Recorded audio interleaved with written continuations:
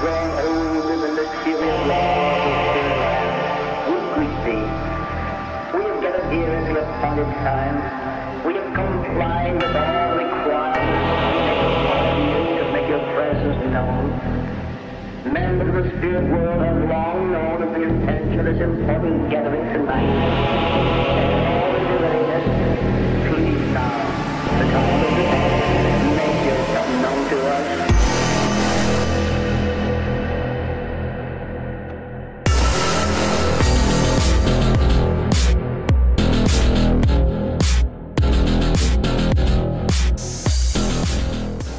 The topic we chose for our group presentation is the SR-71, the Blackbirds, that was designed by Lockheed, and it was developed in the late 50s, and it was developed for flight over Mach 3, which is the speed of sound, and was made for the quick reach of high altitude and high speed. The first flight was taken in 1964, and only 32 were ever made of the SR-71. 10 of those crashed, so there's only about 22 alive or left. This plane was retired in 1998, but is now getting a sequel made to it called the SR-72, and is due to be released in 2025. And the SR-72 is expected to make well over 4,000 miles per hour, which will make it the newest, fastest plane in the world, and is also expected to reach a higher altitude. The SR-71 is known as the fastest aircraft in the world right now, with a top speed of 2,193 miles per hour, and reaches the highest altitude and fastest speed without rocket propulsion. If it detected a missile, it would just have to full throttle, and it would lose sight of the missile and not be detected. The cockpit for this plane was designed for 2 people. You have the pilot in the front, and on the rear top of the plane is the person who navigates and operates all the systems in it. The plane or the aircraft was painted a dark blue, almost a black, to increase the emission of eternal heat and to act as a camouflage against the night sky. The dark color led to aircraft's nickname Blackbird. While the SR-71 carried radar countermeasures to evade interception efforts, its greatest protection was its combination of high altitude and very high speed, which almost made it invulnerable, which means it could pretty much go flee any missile that's heading towards it. Along with its low radar cross-section, these qualities gave a very short time for an enemy surface-to-air missile to acquire and track the aircraft on radar. The SR-71 was powered by 2 Pratt & Whitney J58 axial flow turbine engines. And the J58 was a considerable innovation of the era, capable of producing a static thrust of 32,500 pounds. And the engine was most efficient around Mach 3.2. The Blackbird's typical cruising speed, which is what makes the plane so unique. The air inlets allowed the SR-71 to cruise at over Mach 3.2, with the air slowing down to subsonic speed as it entered the engine. This has a unique compressor bleed to the afterburner, which gave increased thrust at higher speeds. And because of the wide speed range of the aircraft, the engine needed 2 modes of operation to take it from stationary on the ground to 2,000 miles per hour at high altitude. It was a conventional afterburning turbojet for takeoff and acceleration to Mach 2, and then use permanent compressor bleed to the afterburner above Mach 2 to get those higher speeds.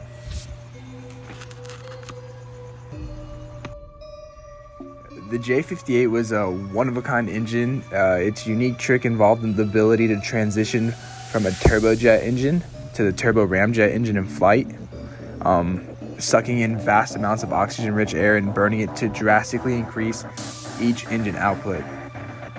Each J58 could generate up to 32,000 pounds of thrust in afterburner mode. A spectacular feature for an engine that was designed in the late 50s. The J58 made the SR-71 the fastest air-breathing plane ever. And in the 90s, the SR-71 flew from LA to Washington, D.C. in about 65 minutes, and it was going at an average speed of 2,100 miles per hour.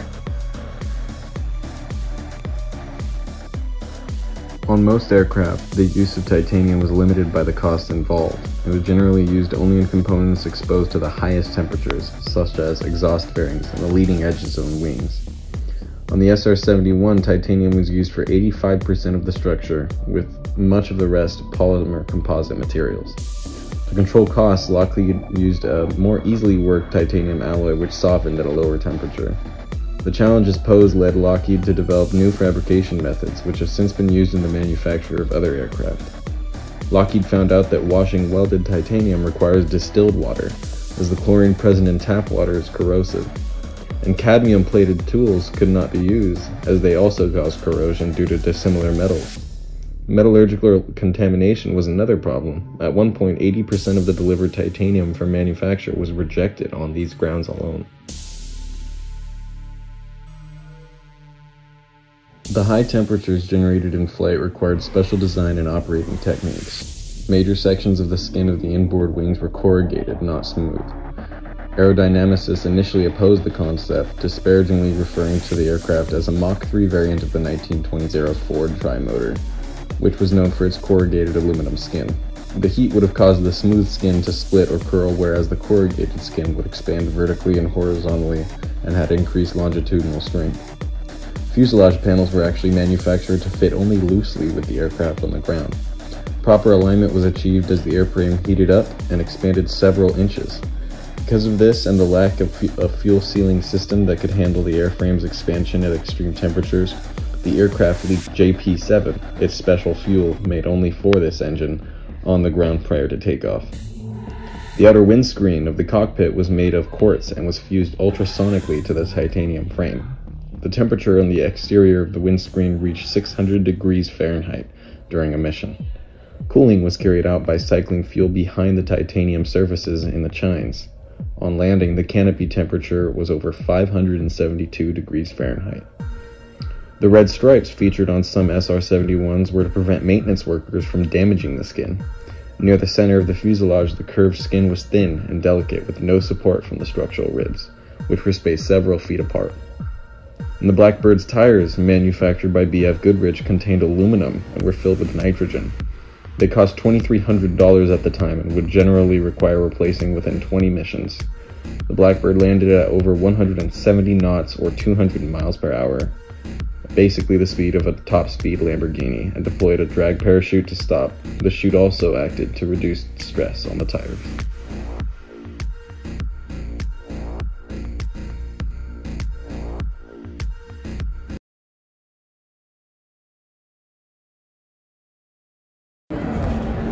So if I can I start off with your name? Brian Schul. Brian Schul. And when were you flying the SR-71? 83 to 88, 1988. I was there at Beale Air Force Base. I had about 500 hours in the jet and flew worldwide missions, spy missions in the airplane. Incredible. Went through the training and I was just in love with the airplane, as most guys were. Only 90 guys in history got to fly the plane. Yeah. So we feel pretty privileged now, and I'm glad I was carrying a camera around when I got the pictures I could do at the time. Just so I've written some books on it and have a collection of photos that are real special to me now. You can never go back and get those now. It's all retired. No. That's what you're here doing today, right? Yeah, we have two really unique books, which are, I'm proud to say, the most popular books worldwide now on the jets. We're in 48 countries, because nobody ever did a book on the jet that flew it and took all the photographs. So It's kind of a unique project and just something out of a labor of love I wanted to do. Greatest airplane of the 20th century. Without peer, you had to invent technology to build this airplane. Yeah. They did it back in the late 50s, early 60s. It's just an incredible accomplishment for what it did, how long it did it, and the importance that it had in winning the Cold War for this country. Yeah. People don't realize the enormous impact this airplane had because it was so top secret, and they weren't aware of all that it was doing during its operational years. So. Yeah. Were you working directly with the guys from Skunk Works, or was it really more so? No, by then we were operational done. Air Force pilot. Yeah, in the 80s, I'm not that old. I wasn't there in the 60s. We were operational Air Force pilots, Okay. flying real missions, and we did interact with some of the Lockheed tech reps. One of the great joys for me was in my second book, after the jet was declassified, I got to interview about 20 of those guys that used to be in the hangar in civilian clothes, and you'd always wonder, who are those guys? They all had a story and a love for this airplane like it was their baby, and they were on it for 15 or 20 years, some of them. It was just an amazing process. So I got to interview them. They're all dead and gone now. Those guys took with them so many secrets and the history of the plane that they were, not allowed to talk about all those years. But in my second book, I have those interviews, and it's the only book that ever gave them a voice. Which one is the second The one? Untouchables. This one right here? Yeah. How much does it go for? These books, you go on the internet now, you'll see these books for $500 to $600. Oh, wow. We're selling them at the air show here for $250. $250. But they're just real special. You can't get them in bookstores or Right. anywhere. I'm the publisher, and they're immensely popular because there's no other books like that, and they're all my own pictures. So it was just a labor of love, with the internet today, I get emails from Germany, France, Australia, Japan weekly of people who are just fans of the airplane. Yeah, everyone loves this aircraft. I mean, Well, it's amazing unique. what they- It stands alone as one of one. What airplane can you say held every speed and altitude record when it was born and still held them when it was retired? Right. That's saying a lot. It says a whole lot. For Kelly Johnson and Lockheed and the way they built it. Right. I know, obviously when the training, they taught you a couple things about the aircraft. I know you say you're not an just expert. a couple. Yeah, this is the front and this is the back. Right. I know you say you're not an expert on the engines, but... I'm not, but it was a year of training. Okay. So, in very briefly, the real heart of the system, the reason that it could go and sustain Mach 3 was the inlet system. Right. A pretty beefy boy J58 engine, but it's the inlet spike Right. that repositions the shock wave, and through a series of doors and levers, keeps the engine fooled to think it's only flying about Mach 2. It's pretty complex the way it works, but it acts like a ramjet. You get a lot of free air around the duct into the burner section, but it's not a ramjet. It's a regular jet. Right. And people mistake that sometimes. But your job as a pilot was to monitor these aft movement of the spikes as you accelerated to make sure everything was working right and how much air were you spilling out. And this was all in the climb and acceleration. Once you got up to altitude and the spikes were full aft, you were getting a free thrust from the ram air, and you were burning so much less gas. So the faster you went, the more range and the better fuel mileage you got. Oh, wow. Yeah, just backwards from other airplanes. Right. So the real heart of it, and I always recommend, the only other book I recommend in mine is The Skunk Works by Ben Yeah. Rich, because he talks about how they built it. Yeah, I read that book. Okay, then you understand Yes. that's Impressive. the heart of it. It really every Soviet aero engineer could say, we could build an airplane and go Mach 3. Now, yeah, for 5 minutes. Yeah. And you burn it up. Right. So they had to figure out a way, and they did. And they built it out of mostly titanium. It gave us 80,000 pounds of gas, but a brilliant system that was very complex for its day and has never been duplicated. Right. Now you can build ramjets today in higher technology and all, but what this did and how efficiently it worked for the technology was phenomenal. Incredible. This movable cone, Yes. was that done automatically? Yes. Just based off of your airspeed, It's right? based on airspeed, temperature, altitude. But if they became out of alignment, if they didn't move exactly, one was little, you get that little yaw Yaw. moment. So now you're like a hydroplane on the Oh, wow. water that goes. And that's Oh, no. what happened in the early days. They lost some jets. They didn't even find any pieces bigger than your finger That's incredible. because at that At speed. those speeds, right? Yeah. Disintegrates. So they had to refine it a little bit, and we would get what we called unstarts. The engine didn't quit, but the start of the spike schedule was interrupted, and they'd go full forward, Oh, wow. which meant drag, fuel, and you're really wasting gas now to Right. recapture the shock wave.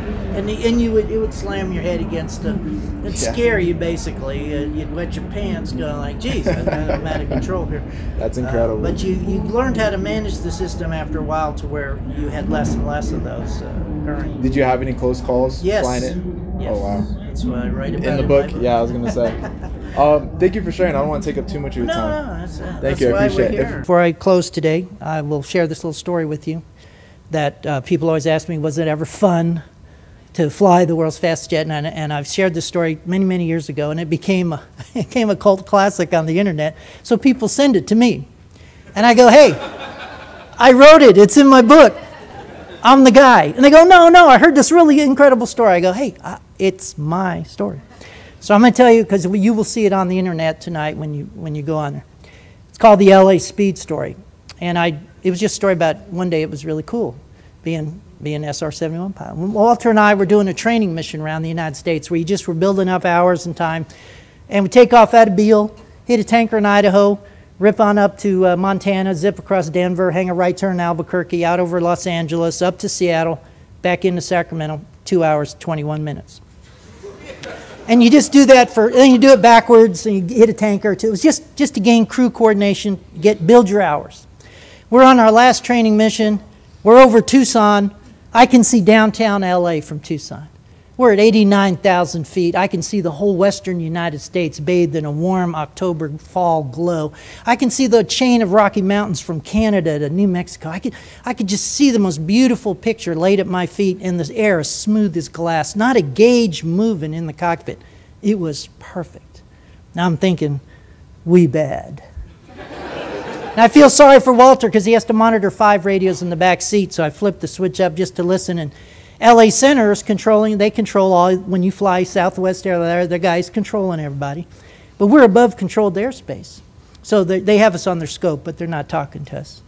Now there's controllers all over the country. Jacksonville Center, Chicago Center, Seattle Center, you know.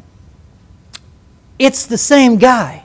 They all talk the same. And it's really cool the way they talk because they make you feel important as a pilot. They don't just say, yeah, okay, here's your thing. They make you feel really cool.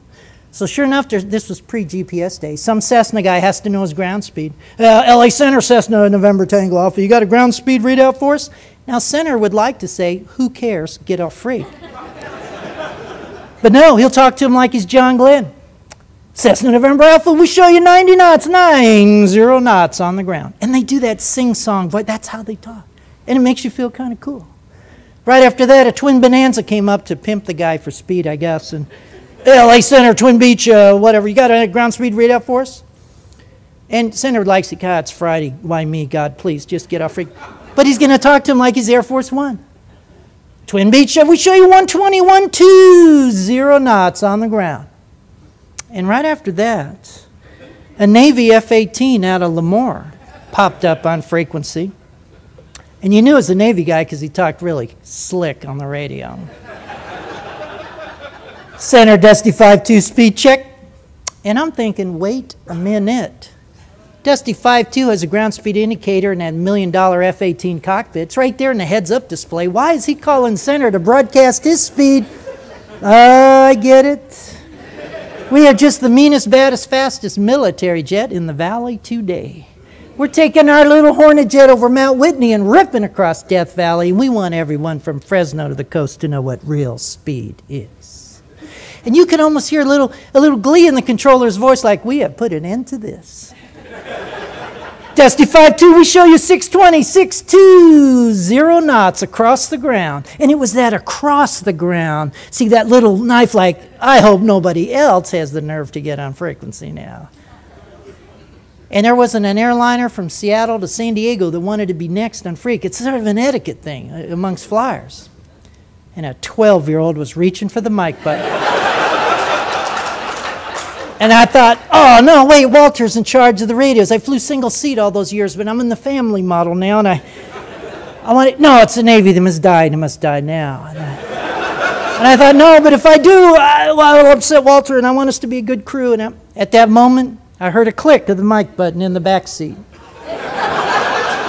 Ladies and gentlemen, Walter and I became a crew at that moment. In his best innocent voice, LA Center, Aspen 30, have you got a ground speed readout for us? You could almost hear a collective gasp on Freak like, oh, the poor fools didn't hear the previous transmissions. Oh, they got crushed like a grape. It's just a pilot thing.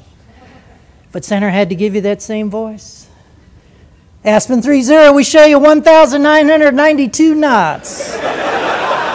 across the ground. When I knew I was going to like Walter a lot is when he came back and said, Senator, we're showing a little closer to 2,000.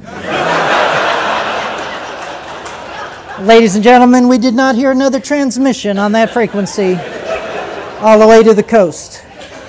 The King of Speed lived, the Navy had been flamed, and a crew had been formed.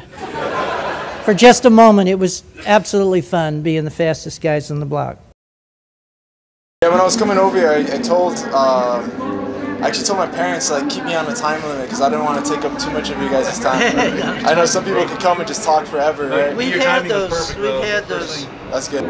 We get guys that come in here and want to tell us their stories, and they don't leave. We just ignore them after a while. They'll come telling you their stories? Yeah, they say, well, I saw the jet run. I used to do this. I used to do that. They just okay. don't. They do want to camp out in here, but we don't mind. We don't have any rules here. If we don't want to, tell them to get their booth down. That's right. If we don't want to listen, we just ignore them. Right.